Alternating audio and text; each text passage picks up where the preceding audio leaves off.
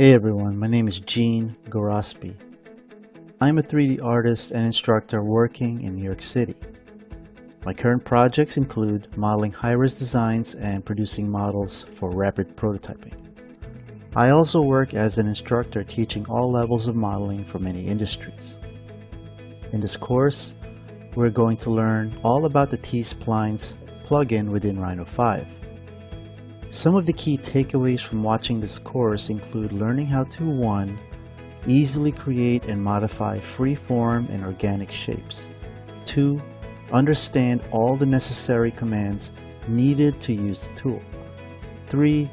Gain an understanding of sub-D modeling within Rhino. And 4.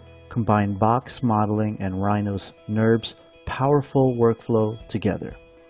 By the end of the training, you will have gained a comprehensive knowledge of the powerful T-Spline's plugin within Rhino 5. I am excited to work with digital tutors and share these techniques with you. So let's get started with the first lesson.